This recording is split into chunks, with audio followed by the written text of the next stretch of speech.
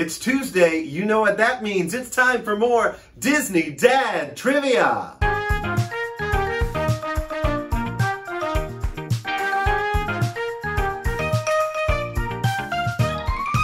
All right, welcome back to Disney Dad Trivia. I'm your Disney Dad, Jared Bradshaw, and I'm thrilled today because we have two actual Walt Disney World cast members with me. They're great friends of ours, and they're one of the reasons that we moved to Windermere, Florida this year. Let me introduce them to you right now. First of all, it's another Disney Dad, Adam Hose. Here he is. Yeah. Ladies and gentlemen, Adam's here. I love this. You're wearing your Finding Nemo swag. That's right. I love it because you know what? Adam and his wife, Lindsay, come on in here. Yeah. Lindsay Hose, I'm so glad to have you guys here. They are both in the cast of Finding Nemo the Musical, among other jobs and roles they do for the Walt Disney Company.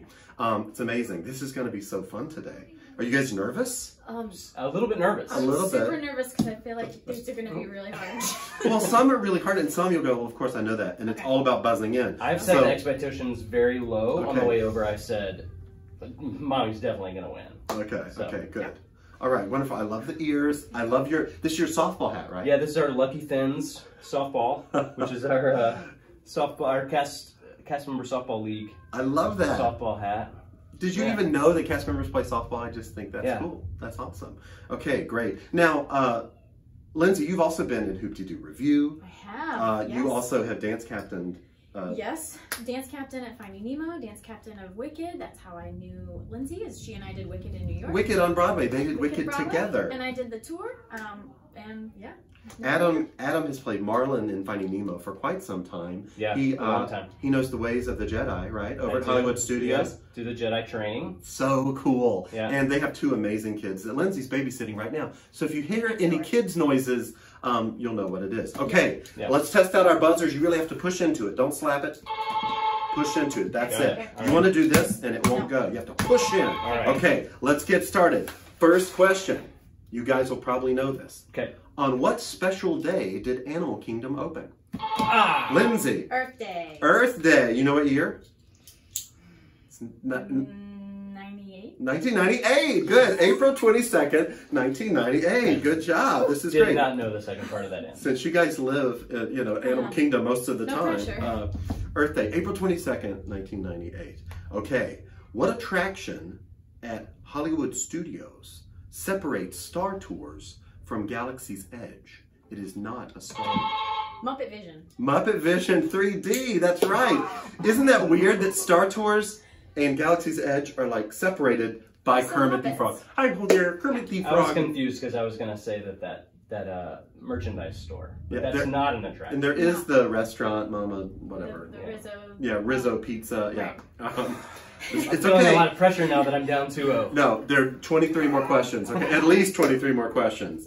All right. All right. Can you name, and you have to name all 5, can you name all 5 attractions in Adventureland in the Magic Kingdom? Adam.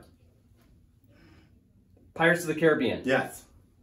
The Swiss Family Robinson Treehouse. Nice. I thought you wouldn't get that. No, I love that. Definitely It's get like that. one of my favorites.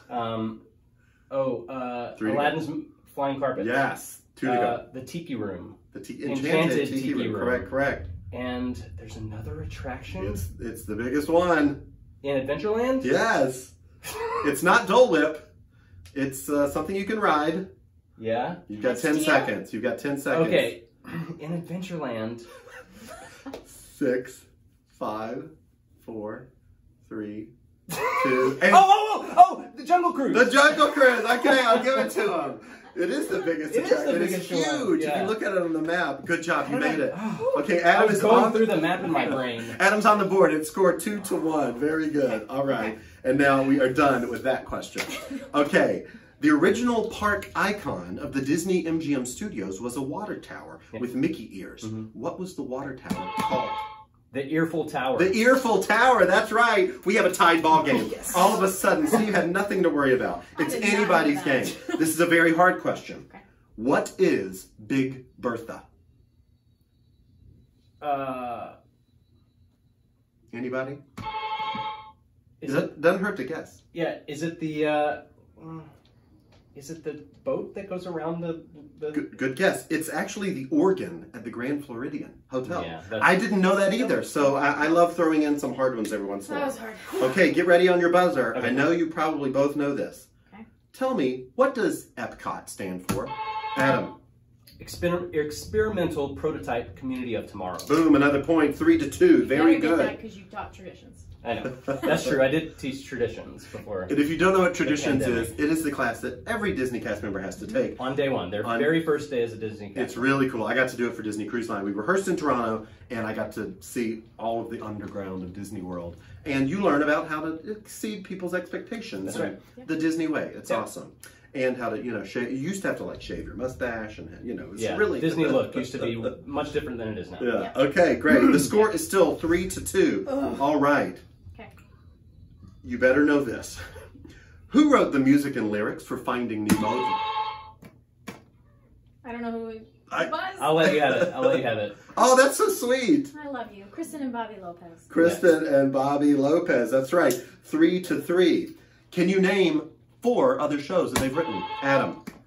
Frozen. Yes. Frozen 2. Boom.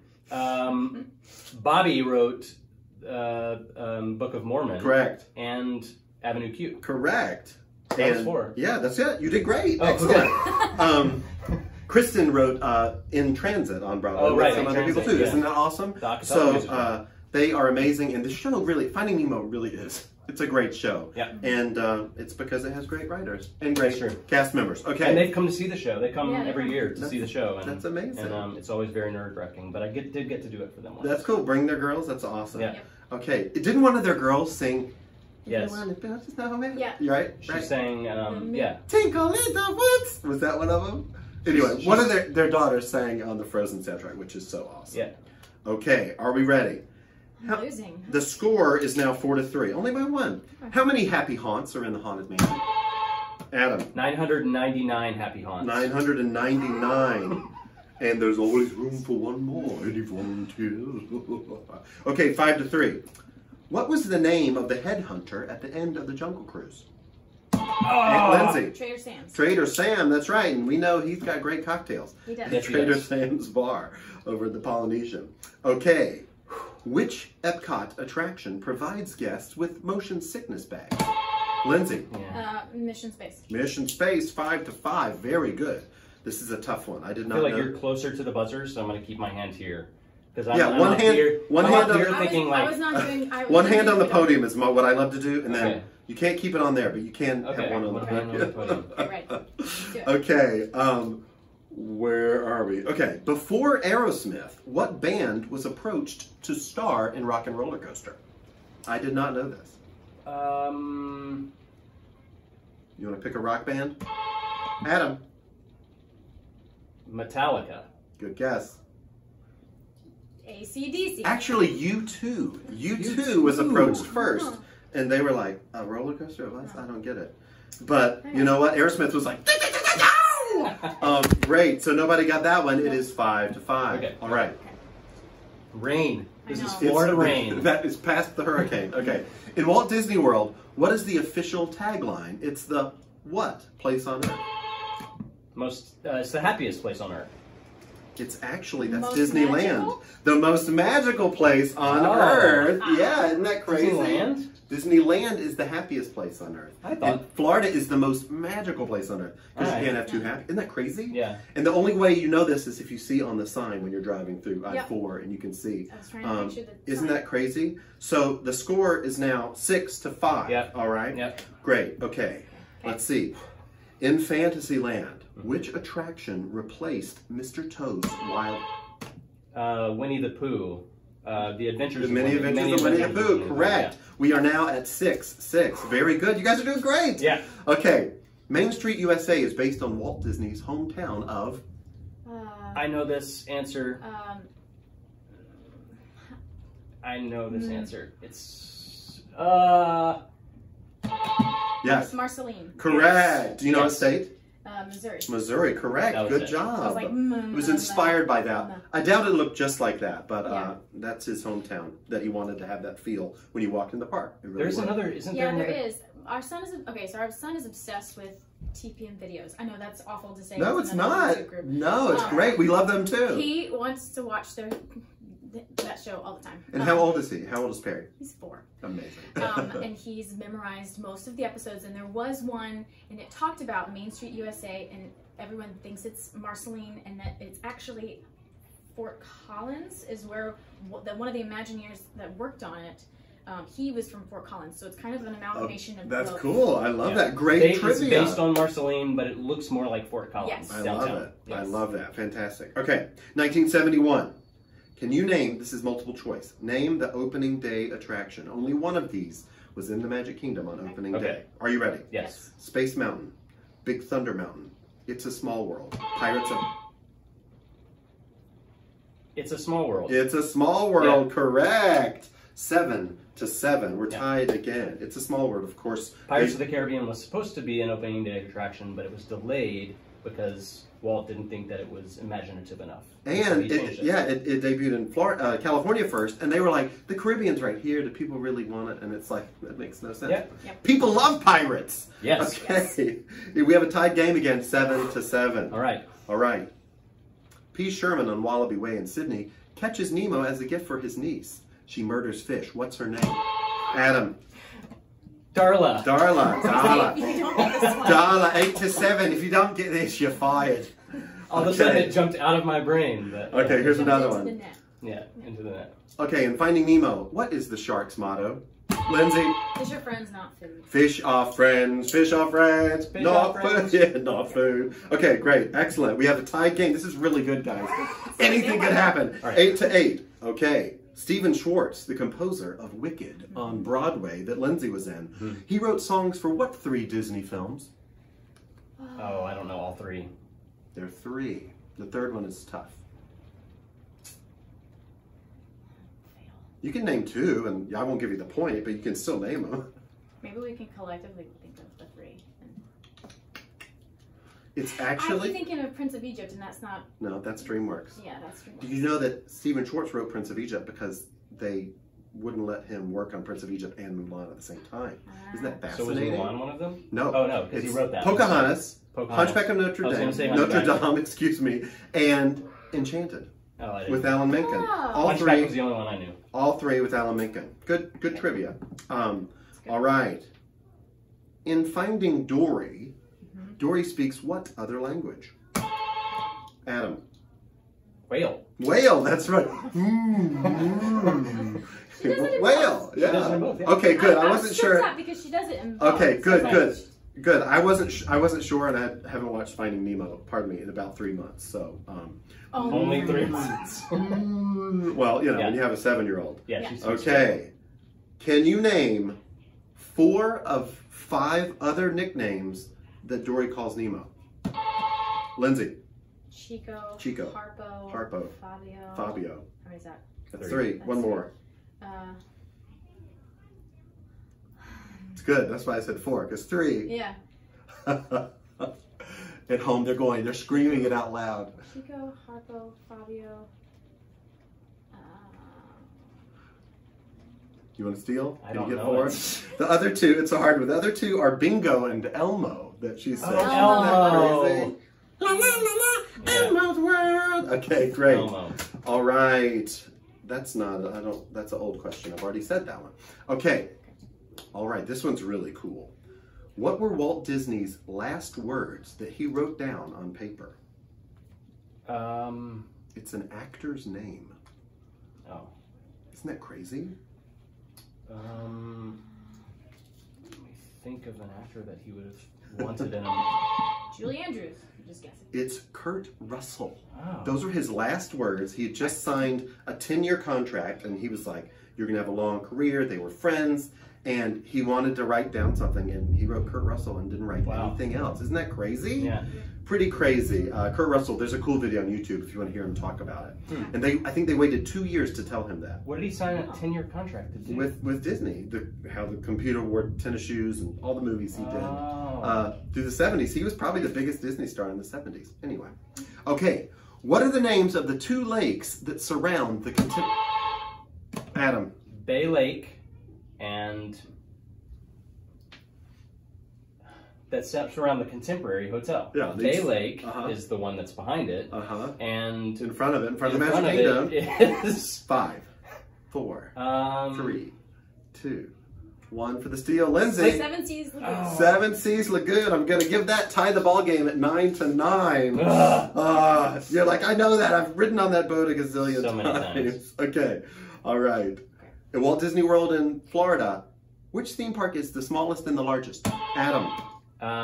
Animal Kingdom is the largest. Correct. The smallest is the Magic Kingdom. Correct. Excellent. Great job. Some people might think that Epcot would be the largest. I would say Epcot. And they might think probably based on capacity. And I think when Hollywood Animal Kingdom has the highest capacity, I think. Yeah.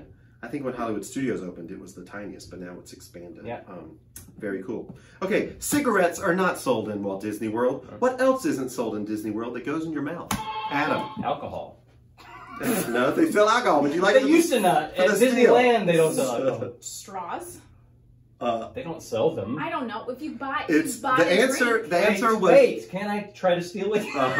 Stealing back. Cigarettes are not sold, but also something that's not sold is gum. Gum, chewing gum. He got it. 11-9. Chewing gum is not sold. You buy drinks and they don't give you plastic straws. That's right. Now it's all paper straws, and they get all like, and they get all moist. Okay, here we go. At Walt Disney World, who has more costumes, Mickey or Minnie?